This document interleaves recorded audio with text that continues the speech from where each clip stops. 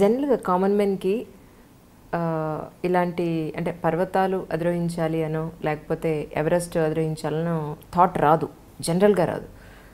ఇలాంటి వాళ్ళని మీలాంటి వాళ్ళని ఎప్పుడైనా చూసినప్పుడు ఫస్ట్ వచ్చేది ఏంటి అని అంటే అసలు మనం ఎక్కగలమా ఫస్ట్ క్వశ్చన్. మీకు రాలేదా ఇప్పుడు?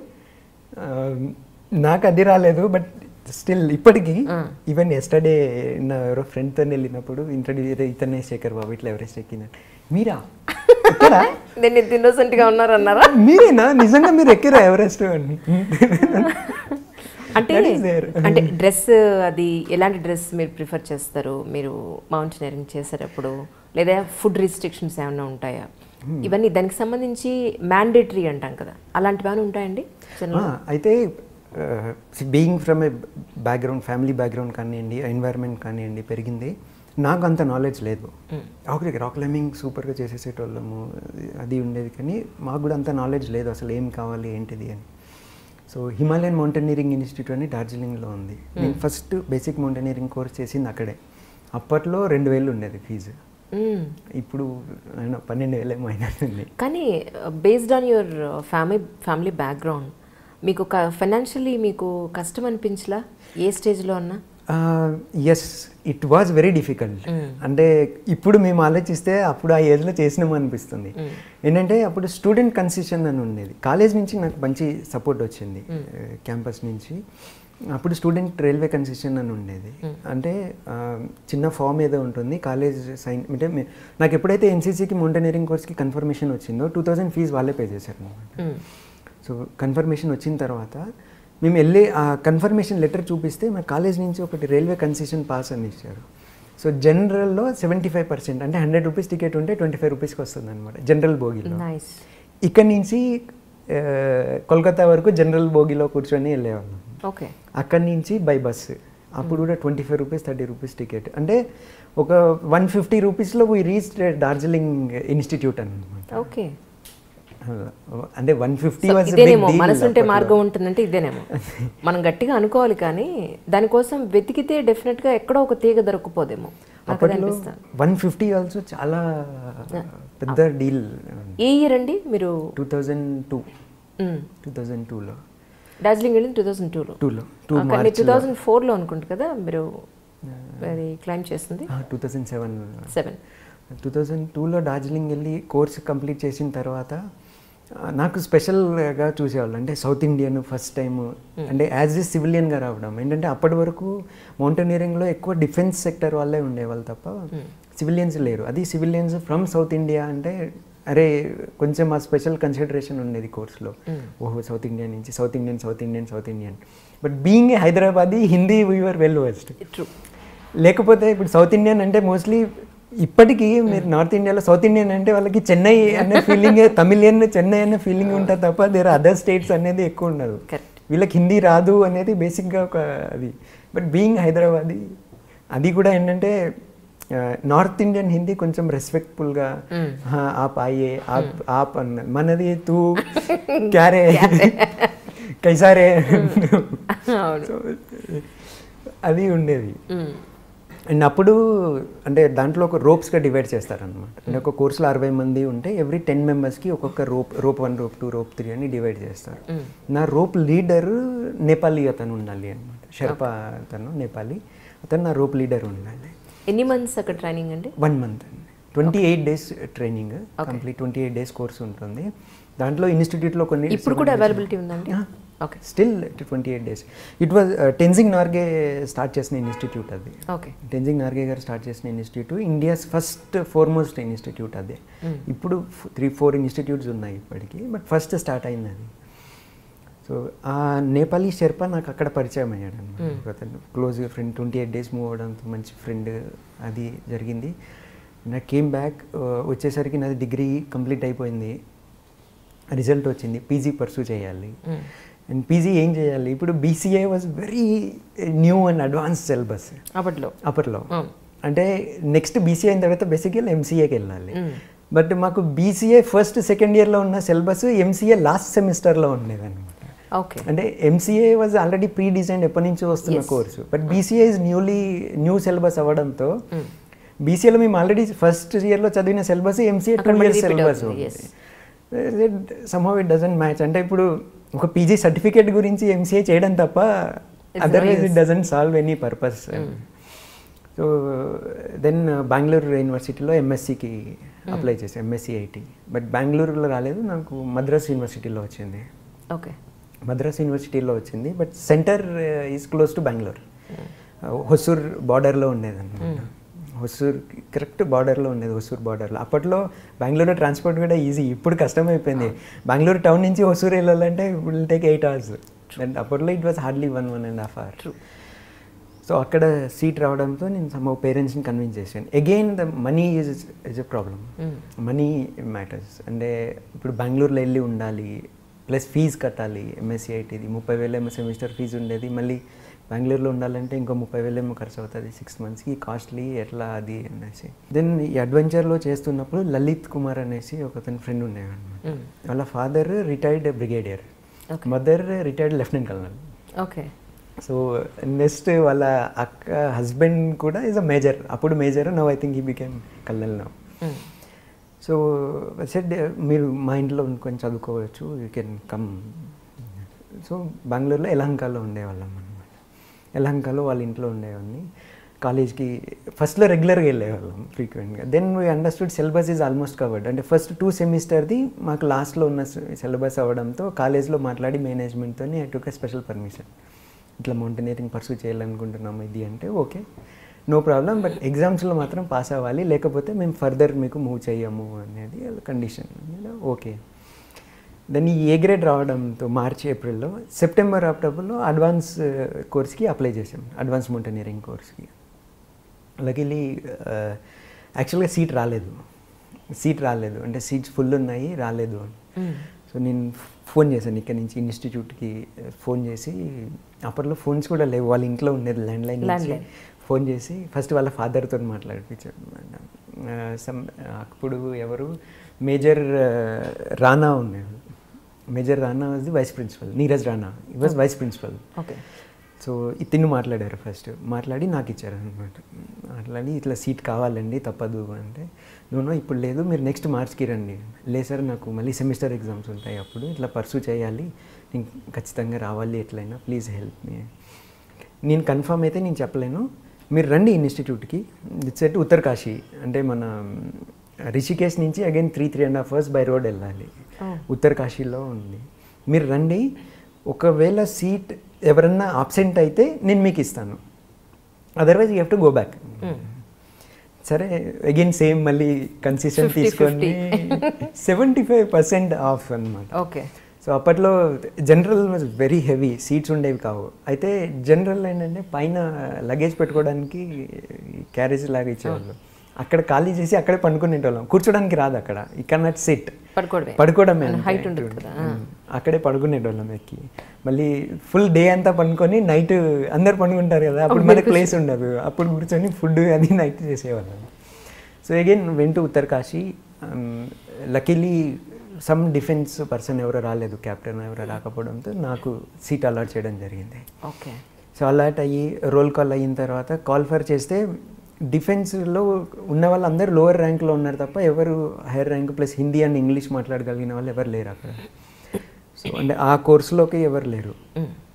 సో విత్ మై అంటే ఎన్సీసీలో C certificate with senior under officer ర్యాంకింగ్తో ఉండటంతో నాకు కోర్స్ సీనియర్గా అలాట్ చేశారు. అంటే కోర్స్ మొత్తానికి రోప్స్ ఉంటాయి, రోప్ 1, రోప్ 2, రోప్ 3 అని రోప్ లీడర్ ఉంటారు. ఈ రోప్ లీడర్స్ ఒక కోర్స్ సీనియర్ ఉంటాడు, వీళ్ళు కోర్స్ సీనియర్కి రిపోర్ట్ చేయాలి, కోర్స్ సీనియర్ ఇన్స్ట్రక్టర్కి రిపోర్ట్ చేస్తారు. దట్ ఈస్ ద సిస్టమ్, ఇప్పటికీ అదే కోర్స్ సిస్టమ్. సో నాకు కోర్స్ సీనియర్గా ఇవ్వడం జరిగింది. That was completely unexpected. అప్పుడు మాకు ఇన్స్ట్రక్టర్ రతన్ సింగ్ అని, వెరీ సీనియర్ ఇన్స్ట్రక్టర్. ఈ అంటే ట్రైనింగ్లో ఒక రూడ్ కైండ్ ఆఫ్ ఇన్స్ట్రక్టర్, అంటే తప్పు చేస్తే ఇంకా అయిపోయిన ర్యాంక్ దగ్గర అట్లాంటి ఇన్స్ట్రక్టర్ అనమాట. I the course senior and నాకు ఆయన, అంటే బీయింగ్ ఏ కోర్స్ సీనియర్ మాకు వేరే రెస్పాన్సిబిలిటీస్ కూడా ఉంటాయి. ఒక ట్రైనీ అంటే మార్నింగ్ లేచి రెడీ అయిపోయి రోల్ కాల్కి వచ్చి ట్రైనింగ్కి వెళ్ళిపోతాడు. But being a course senior additional responsibilities ఉంటాయి. అరే మాకు మళ్ళీ ఈయన ఇన్స్ట్రక్టర్ వచ్చిండు అని టెన్షన్లో ఉండేవాడు. But we did well, perform well. నాకు ఇప్పటికీ నేను ఆయన కలిసినా కూడా I just touch his feet, the way they taught అంటే వాళ్ళంతా రూడ్ ఉన్నారు కాబట్టి మేము ఇంత సిస్టమేటిక్గా తయారవ్వగలిగినాం. అప్పట్లో ఈయన చాలా రూడ్, తిడతాడు, కొడతాడు అనుకునేవాళ్ళం. బట్ ఇప్పుడు మాకు అర్థమయ్యేది ఏంటంటే అప్పట్లో మాకు ఆ బేసిక్స్ అంత స్ట్రాంగ్గా అంత రూట్గా నేర్పించినారు కాబట్టే మేము ఇంత సేఫ్గా ఇన్ని ఎక్స్పెడిషన్స్ చేసిన with all fingers and toes we are safe here అనేది వీ ఫీల్. మేము గంగోత్రి నుంచి పైన ఒక పీక్ అటెంప్ట్ చేయడానికి వెళ్ళామని. అంటే అడ్వాన్స్ కోర్సులో ఒక పీక్ క్లైమ్ చేపిస్తారు. It's a part. మనమే ప్లాన్ చేయాలి, అందరు ట్రైనీస్ ప్లాన్ చేయాలి, ఎంత ఫుడ్ తీసుకెళ్ళాలి అంటే ఒక్కొక్క టీం ఇస్తారు. మీరు 6 ఒక టీం, మీరు ప్లాన్ చేయాలి. ఒక ఎక్స్పెడిషన్ వెళ్ళాలి అంటే ఎట్లా వెళ్ళాలి, ఎంత ఫుడ్ కావాలి, ఎంత పోర్టర్స్ కావాలి, ఎట్లా వెళ్ళాలి అనేది ప్లాన్ చేయాలి మనం. సో దానికి ఇన్స్ట్రక్టర్ అసిస్ట్ చేస్తారనమాట. సో మేమంతా కలిసి ఒక పీక్ ప్లాన్ చేయడం జరిగింది, కేదార్ డోమ్ అనేసి. బట్ కేదార్ డోమ్ మేము బేస్ క్యాంప్కి వెళ్ళేసరికి ఎక్స్పెక్టెడ్ స్నో కన్నా చాలా హెవీ స్నో ఉంది. ఓకే. సో లేదు ఇంకా ఇక్కడ కేదార్ డోమ్ అవ్వదు అనేసి వి టర్న్ బ్యాక్. ఇప్పుడు కోర్సు మధ్యలో టర్న్ బ్యాక్ అయిన తర్వాత సమ్వేర్ ట్రైనింగ్ అవ్వాలి. సో సమ్ అన్ఎక్స్పెక్టెడ్గా సడన్గా ట్రైనింగ్ బేస్ క్యాంప్ మార్చేసి వేరే దగ్గర వేసి ట్రైనింగ్ స్టార్ట్ చేశారు. That was the hardest training they ever done in history in the institute. But we are lucky to go through that. తర్వాత all course members we realise we are very lucky to go through that. అట్లాంటి కండిషన్స్లో మేము train అయ్యాము, మేము sustain అవ్వగలేము, మాకు ఆ A grade వచ్చింది అంటే we can sustain in much higher మౌంటైన్స్లో కూడా మేము సస్టైన్ అవ్వగలము అన్న కాన్ఫిడెన్స్ మాకు బిల్డ్. అప్పుడు తిట్టుకున్నాండి, ఎందుకు వచ్చినాం బాబు ఇది అస్సలు ఏంటిది అని. తర్వాత కోర్స్ అయిన తర్వాత ఒక అంటే లాస్ట్ డే అంటే మౌంటైన్ నుంచి ఇన్స్టిట్యూట్కి రావడానికన్నా ముందు రోజు మౌంటైన్లో డీబ్రీఫింగ్ ఉంటుంది. అంటే ఎట్లా ఉంది, ఏంటిది, ఎట్లా ఉంది, everybody gave negative feedback.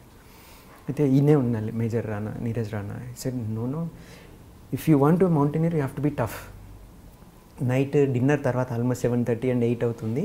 This is at Gaumukh, అంటే గంగోత్రి నుంచి ఒక 11 kilometers వెళ్ళిన తర్వాత, అంటే ఎక్కడైతే గ్లేషియర్ నుంచి గంగా రివర్ ఫస్ట్ కనిపిస్తుందో.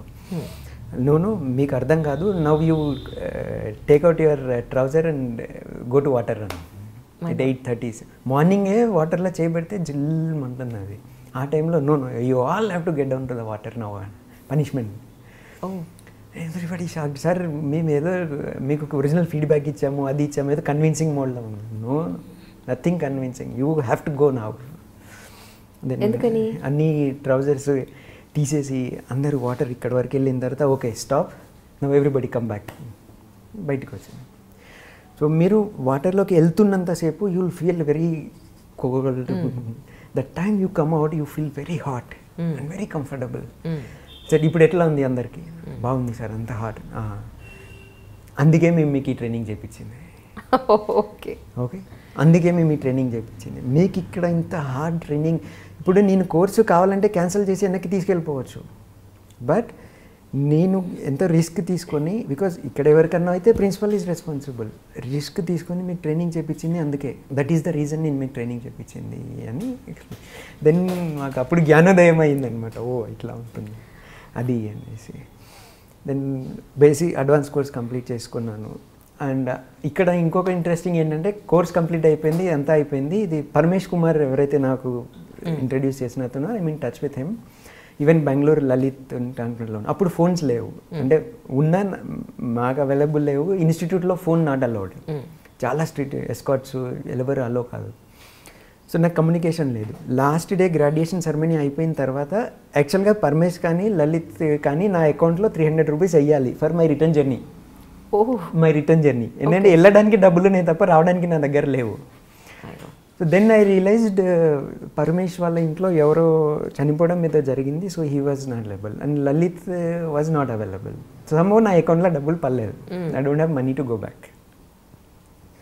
గ్రాడ్యుయేషన్ సెరమనీ అయిపోయింది. నెక్స్ట్ డే మార్నింగ్ బ్రేక్ఫాస్ట్కి వాళ్ళు ఇన్స్టిట్యూట్ నుంచి పంపించేస్తారు. ఇంకా I have to leave, but there is no money. So night అంతా ఆలోచించినాం ఏం చేయాలి ఏంటిది. ఫ్రెండ్స్ ఎవరిని అడగలేము. సరే మార్నింగ్ బ్రేక్ఫాస్ట్ తర్వాత అందరు డిస్పస్ అయ్యారు. నేను డిస్పస్ అవ్వలేదు. మా ఇన్స్ట్రక్టర్ ఎవరైతే ఉన్నారో రతన్ సింగ్ చౌహాన్ అడిగారు ఏమైందిరా అంటే ఇట్లా ఉంది సార్, ఇది సార్. ఫస్ట్ తిట్టాను, obviously that's common with that instructor. And ఆ మాత్రం ప్లాన్ చేసుకొని రావాలి, ఎట్లా చేసుకోకుండా వస్తే ఎట్లా, దారిలో ఏమైపోతారు, ఎట్లా అయిపోతారు, నీదేదో ఇక్కడ పక్కన ఇక రాత్రి బస్ ఎక్కి పొద్దున్న దిగేటట్టు కూడా కాదు, 3 days వెళ్ళాలి, డబ్బులు లేకుండా వచ్చినావు అది అని షౌటెడ్. తర్వాత లంచ్ వరకు ఐ వాజ్ దేర్. అంటే లంచ్కి ఇంటికి పిలిచారు. అయితే డ్యూరింగ్ కోర్స్ అంటే 28 days కోర్స్లో ట్రైనీస్ ఇన్స్ట్రక్టర్ క్వార్టర్ సైడ్ వెళ్ళడం అలో లేదు, that's a restricted area. But course అయిపోయింది కాబట్టి last day he took me to his house, lunch చేపించి 500 rupees చేతిలో పెట్టండు. పెట్టి యూ గో వెళ్ళు సార్, మరి 500 ఇచ్చినారు మళ్ళీ నేను ఇవ్వాలంటే ఎట్లా సార్ అంటే, నువ్వు నాకేమి ఇవ్వద్దు, ఒకవేళ నువ్వు మంచిగా సంపాదించినప్పుడు నాకు ఇవ్వాలి అనుకుంటే నాకు ఇన్స్టిట్యూట్ పేరు మీద పంపించేసేయి, నాకేం ఇవ్వనవసరం లేదు, నువ్వు సేఫ్గా చేరినట్టు నాకు లెటర్ కానీ ఫోన్ కానీ చేసి చెప్పు, అది ఐఎమ్ హ్యాపీ, నువ్వు నాకేం ఇవ్వనవసరం లేదు, నేను దాని గురించి ఆలోచించదు, యూ గో. సో నైట్ అక్కడే ఉండి next day move back. So Bengaluru వచ్చాము. బెంగళూరు వచ్చి జనరల్ మళ్ళీ అంటే 1 month కోర్స్ వచ్చిన తర్వాత మళ్ళీ ఎగ్జామ్స్, సెమిస్టర్ ఎగ్జామ్స్ ఇవి అయిపోయినాయి. బట్ ఆల్వేస్ దట్ 500 ఈ హెల్ప్ ఎట్ ద స్టేజ్, అది ఉండేది. యాక్చువల్లీ తర్వాత ఇండియన్ మౌంటైనరింగ్ ఫౌండేషన్ నుంచి ఒక లెటర్ వచ్చింది, లైజన్ ఆఫీసర్ కోర్స్ అంటాము. అంటే ఇప్పుడు ఫారినర్స్ ఇండియాలో క్లైమ్ చేయడానికి వస్తారు, ఇండియాలో ఉన్న ఎన్ని పీక్స్ క్లైమ్ చేయడానికి వచ్చినప్పుడు ఇండియన్ గవర్నమెంట్ తరఫున ఒక ఆఫీసర్ని అపాయింట్ చేస్తారు అనమాట, any trade మౌంటైనర్ని as a liaison officer. So వాళ్ళకి కావాల్సిన పర్మిట్స్, డాక్యుమెంటేషన్, లోకల్ పర్మిట్స్ అన్నీ ఇతను కోఆర్డినేట్ చేయాలి, ఆ టీంతో వెళ్ళాలి, వీళ్ళు పర్మిషన్ తీసుకున్న పీకే క్లైమ్ చేస్తున్నారా లేదా అని మొత్తానికి ఒక లైజన్ ఆఫీసర్ ఉంటాడు. ఇప్పుడు మేము నేపాల్లో క్లైమ్ చేసిన లైజన్ ఆఫీసర్ ఉంటాడు. దానికి first time Indian mountaineering foundation government of India తరఫున కోర్స్ జరుగుతుంది. ఓకే, దానికి నాకు ఇన్విటేషన్ వచ్చింది. That is completely unexpected thing. డిసెంబర్లో అగైన్ వెంట్ బ్యాక్. సో దానికి కోర్స్ ఫీజు లేదు, బికాస్ గవర్నమెంట్ కాబట్టి కోర్స్ ఫీజు లేదు, అండ్ ట్రాన్స్పోర్ట్ కూడా టికెట్ ఇస్తే they are paying the double fair. ఫస్ట్లో మనకి ఫీజు అన్ని కష్టం ఉండేది, everything they are giving, training ఇస్తున్నప్పుడు ఆగేదే ఉంది. వెంట్ బ్యాక్, సేమ్ ఇన్స్టిట్యూట్ ఎన్ఐఎంలోనే ఉండాలి. సో అక్కడ వెళ్ళినప్పుడు అదేదైతే ట్రావెల్ టికెట్ ఫేర్ ఇచ్చారో అది తీసుకొని I paid back to Ratan Singh sir. అని తీసుకోలేదు, 3 days అసలు టచ్ కూడా నన్ను దగ్గర కూడా రానిలేదు, నేను డబ్బులు ఇచ్చినాను రిటర్న్ ఇస్తున్నాను అని చెప్పేసి. ఇంకా 4th day ఏదో రిక్వెస్ట్ చేసి తీసుకోండి సార్, లేకపోతే I will not be happy, నాకు బాధగా ఉంటుంది, తీసుకోండి అంటే నేను 4th day తీసుకున్నాను తను. సో ఇక్కడ కోర్సులో మళ్ళీ సేమ్ మేజర్ రానా సారే ఉండడము, ఆయనే నేర్పించడము. అండ్ అప్పుడు కల్నల్ ప్రిన్సిపల్గా ఇతను ఉన్నారు, అబే సార్ ఉన్నారు, కల్నల్ అబే, ఆయన ప్రిన్సిపల్. జీపీఎస్ గురించి ఎట్లా ఏంటి అని థియరీ క్లాసెస్ తీసుకోవడము. దెన్ అప్పుడు నాకు ఓకే, ఈయన ప్రిన్సిపల్, ఈయన వైస్ ప్రిన్సిపల్ ఉండే తప్ప పెద్ద రిలేషన్ ఎప్పుడు మెయింటైన్ చేయలేదు. దెన్ సైమల్టేనియస్లీ ఎవరైతే నాకు నేపాలీ ఫ్రెండ్ ఉండాలో షెర్పా, అతనితో కంటిన్యూ కాంటాక్ట్లో ఉన్నాము. సో వాళ్ళు అనడము, ఇప్పుడు మీరు అడ్వాన్స్ కోర్స్ చేశారు కదా, ఒక ఎక్స్పిడిషన్ మనము ఓన్గా ప్లాన్ చేద్దాము అనేది చిన్నగా స్టార్ట్ అయింది. ఓకే, సో దట్స్ అతను actually triggered by him. Okay, తను ఏంటంటే ఆస్ట్రేలియన్ బేస్డ్ పెరిగ్రిన్ అనేసి కంపెనీ ఉంది, it's adventure company, it's international company. It's luxurious trips చేస్తారనమాట. అంటే ఇప్పుడు నార్మల్గా ట్రిప్కి ఒక 50,000 అవుతుందంటే వాళ్ళ కంపెనీతో they charge about a lakh. So they do hi-fi luxury trips. ఇప్పుడు కంఫర్ట్స్ అన్ని వాళ్ళే చూస్తారు, comforts and everything they will take care of. ఆ కంపెనీలో is a trekking guide. So దాంట్లో ట్రెక్కింగ్ గైడ్ నుంచి తనకి మౌంటైనరింగ్ గైడ్గా వెళ్ళాలి అనేది తన కోరిక అనమాట. సో అందుకని తను కోర్స్కి వచ్చాడు. బట్ ఓన్లీ కోర్స్తోని క్వాలిఫై అవ్వరు, సమ్ ఎక్స్పిడిషన్స్ మనం ఓన్గా చేస్తేనే తను కూడా కంపెనీలో హీల్ బికమ్ మౌంటైనరింగ్ గైడ్. అందుకని మాతో కూడా కలిసి ప్లాన్ చేసి మనం ఒక కోర్స్ చేద్దాం, ఒక ఎక్స్పిడిషన్ చేద్దాము, ప్లాన్ చేద్దాము అంటే సరే ప్లాన్ చేయండి. సో అప్పుడు ఐలాండ్ పీక్ అని ఎవరెస్ట్ రీజన్లో ఉంది, దానికి తనే మొత్తం ప్లానింగ్ అంతా చేసి డీటెయిల్స్ పంపించాడు. బట్ ప్రాబ్లమ్ ఈజ్ అబౌట్ 40,000-50,000 వరకు ఖర్చు అవుతుంది.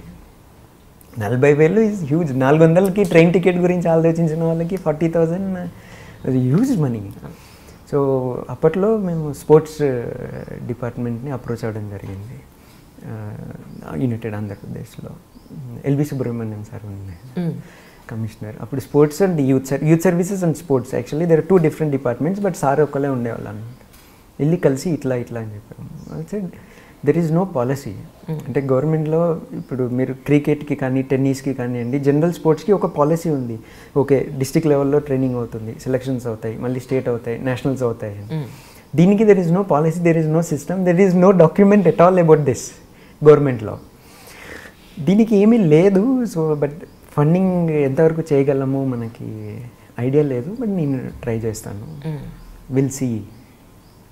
సో బట్ లక్కీగా సార్ అటు ఇటు పుష్ చేసి ఒక 20,000 ఐ థింక్ గవర్నమెంట్ వాళ్ళు 50% ఆఫ్ ది ప్రపోజల్ ఇచ్చారనమాట. మళ్ళీ సేమ్ మన లలిత్ కుమార్ వీళ్ళు అడ్వెంచర్ క్లబ్ ఒకటి స్టార్ట్ చేసాము. క్లబ్ నుంచి కొంచెం పుల్ చేసి ఒక 10,000, మళ్ళీ షెర్పాకి ఎక్స్పిడిషన్ అయిన తర్వాత ఇస్తాంలే ఒక 10,000 అని చెప్పేసి 30,000 తీసుకొని we started by train. Bengaluru నుంచి గోరఖ్పూర్, కల్కతా నుంచి went కాకర్బిట్ట by road, కాకర్బిట్టలో border cross చేసి అక్కడి నుంచి again by road Kathmandu 3.5-4 days పడుతుంది. ఇప్పుడు మాకు ఇప్పుడు మ్యాటర్ ఆఫ్ 4 hours ఇక్కడి నుంచి Delhi to Kathmandu. 4 days reach Kathmandu. This is 2003 మార్చ్లో. సో ఎవరెస్ట్ బేస్ క్యాంప్ దగ్గర ఉంటుందన్నమాట. అంటే వెళ్ళి ఎవరెస్ట్ బేస్ క్యాంప్ వెళ్ళి ఐలాండ్ పీక్ క్లైంబ్ చేసి రిటర్న్ బ్యాక్, అది plan. So Everest base camp వెళ్ళినప్పుడు ఎవరైతే నాకు అడ్వాన్స్ కోర్స్లో ప్రిన్సిపల్ ఉన్నాలో కల్నల్ అబే, తను ఇండియన్ ఆర్మీ ఎవరెస్ట్ ఎక్స్పిడిషన్కి లీడర్గా అక్కడ ఉన్నారనమాట. He was leading the expedition. Indian ఆర్మీది Everest claim చేయడానికి టీం ఉంది. ఒక అన్నోన్ ప్లేస్లో మనకు తెలిసిన వ్యక్తి ఉన్నారంటే అమ్మయ్య మన వాళ్ళు ఉన్నారనిపిస్తుంది. అయితే ఇక్కడ ఏం చేసామంటే ఒక ఎక్స్పిడిషన్కి 4 members కావాలి. సో మేమేం చేసామంటే నాకు అడ్వాన్స్ అండ్ బేసిక్ కోర్సులో నా గ్యాంగ్ ఉంటుంది కదా, ఒక గ్యాంగ్, అందరి గ్యాంగ్కి అప్పుడు ఇది ఉండేది ₹1 ఇది ఉండేది కార్డ్స్, ఏమంటాము మన పోస్టల్ కార్డ్స్ ₹1. పోస్టల్ కార్డ్స్ మీద రాసి మేము ఇట్లా ఎక్స్పిడిషన్ ప్లాన్ చేస్తున్నాము, మీరు ఇంట్రెస్టెడ్ ఉంటే కాంటాక్ట్ చేయండి అని అందరికీ పోస్ట్ కార్డ్ చేసామన్నమాట. ఓకే. సో అంటే ఎక్స్పిడిషన్ కన్నా ముందు వీ నీడ్ 4 or 5 members, అందరికీ పోస్ట్ కార్డ్ వేయడం జరిగింది.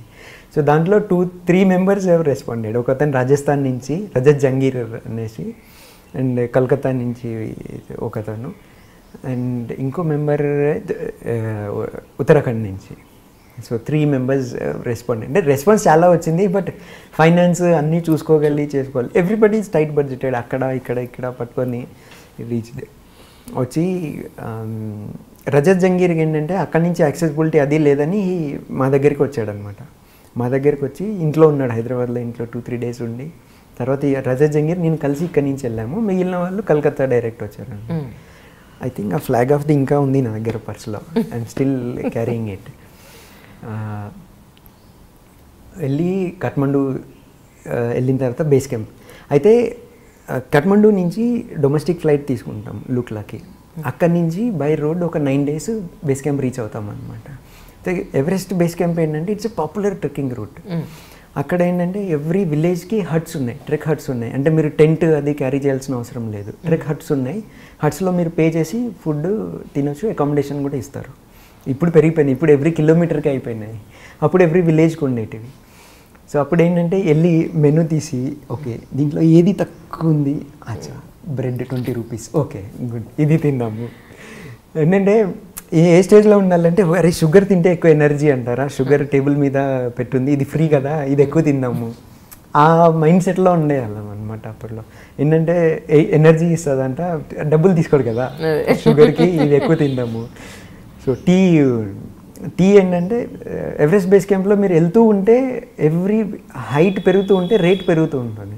అంటే టీ ఇక్కడ ₹10 ఉన్నది, మీకు ఎవరెస్ట్ బేస్ క్యాంప్ కన్నా 1 camp బిఫోర్లో అక్కడ ₹200 అవుతుంది. ఏంటంటే వాళ్ళు క్యారీ చేయాలి అంత హైట్, పైకి వెళ్ళాలి కదా. ఆల్మోస్ట్ ఇది 16,000 feet హైట్ అది. అంటే వీళ్ళు గ్యాస్ స్టవ్ తీసుకెళ్ళాలి, వాటర్ మెల్ట్ చేయాలి, ఆ మెటీరియల్ వెళ్ళాలి, ఈ ట్రాన్స్పోర్ట్ కాస్ట్ ఉంటుంది. అంటే ఎయిర్పోర్ట్ నుంచి ఒక పర్సన్ క్యారీ చేసి తీసుకెళ్ళాలి పోర్టర్, ఆ కాస్ట్ వాళ్ళు వేస్తారు. ఆ కాస్ట్లో దట్ ఈజ్ కంప్లీట్లీ యాక్సెప్టబుల్. అక్కడికి ఆ రేట్ ఇంకా తక్కువే, మనం ఎఫర్ట్ చేయలేము కదా. సో మేము ఏం చేసేది టీ బ్యాగ్స్ తీసుకెళ్ళాం అనమాట మాతోనే. హాట్ వాటర్ ఇస్తాడు తినేటప్పుడు, బాటిల్లో వేసుకోవడము, షుగర్ ఉంటుంది, షుగర్ టీ బ్యాగ్స్ ఉన్నాయి కదా, రూమ్లోకి వెళ్ళిన తర్వాత టీ బ్యాగ్ ముంచేసుకొని టీ తాగడము. ఆల్టిట్యూడ్లో ఏంటంటే లిక్విడ్ ఎక్కువ ఉండాలి బాడీలో. సో అది అట్లాంటి పనులు చేసేటోళ్ళు హోటల్ వాళ్ళకి. But ultimately it was a very budgeted and tight. ఎక్కడైనా ఒక ₹1 ఎక్కడ సేవ్ చేయగలము అనే ఆలోచిస్తూనే చేసాము. So the time we entered base camp, colonel sir కలవంగానే sir ఇట్లా అడ్వాన్స్ కోర్స్ అని he identified being a south Indian that I have that identity. అరే పలానా కోర్సులో ఉన్నావు కదా, అది రీసెంట్ కోర్సే కాబట్టి రిమెంబర్డ్. కమ్ అని డైనింగ్ తీసుకెళ్ళారు. డైనింగ్ తీసుకెళ్తే it was lavish, of course Indian ఆర్మీది ఎట్లా ఉంటుంది mess, it was lavish dish with chicken mutton and everything, full అంటే ఆల్ వెజిటేబుల్స్ ఎవ్రీథింగ్. అంటే it was a complete attack kind of thing. Okay, మొత్తం భోజనం చేసిన తర్వాత కూర్చోబెట్టి అరే మీరు తిని ఎన్ని రోజులు అయింది రా అని. అట్లేం లేదు సార్, ఇప్పుడు అక్కడ చెప్పుకోలేము. అట్లా ఏం లేదు సార్, ఇంట్లో అంటే ఇంత మంచి ఫుడ్ ఎక్కడ దొరకలేదు సార్, అది సార్ అంటే సరే ఓకే గుడ్. ఒక పర్సన్ ట్రెక్కింగ్ మీద తను ఇంట్రెస్ట్ తీసుకొని వస్తున్నారంటే ఐఎమ్ వెరీ హ్యాపీ. మీకు ఏమైనా కావాలంటే చెప్పండి నేను ఇస్తాను అని. అయితే ఎవరెస్ట్ బేస్ క్యాంప్ రూట్లో ట్రెక్ హట్స్ ఉంటాయి, బట్ ఏదైతే మేము పీక్ క్లైమ్ చేసామో అది 4 days పక్కకి వెళ్ళాలి. ఆ రూట్లో ఎక్కడ హట్స్ అవి ఉండవు. దెన్ ఈ బేస్ క్యాంప్ ఆర్మీ దగ్గర నుంచి కొంచెం రేషన్ అది మేము అడిషనల్ తీసుకున్నాం. మీకు ఏం కావాలన్నా మీరు ఇక్కడి నుంచి తీసుకొని వెళ్ళిపోయింది. బట్ లాట్ ఆఫ్ రేషన్ ఉంది ఇక్కడ, సో కొంచెం రేషన్ అది తీసుకొని వెరీ లైట్ అంటే ఒక 4-5 kgs rice, some sugar, some tea bags అవి.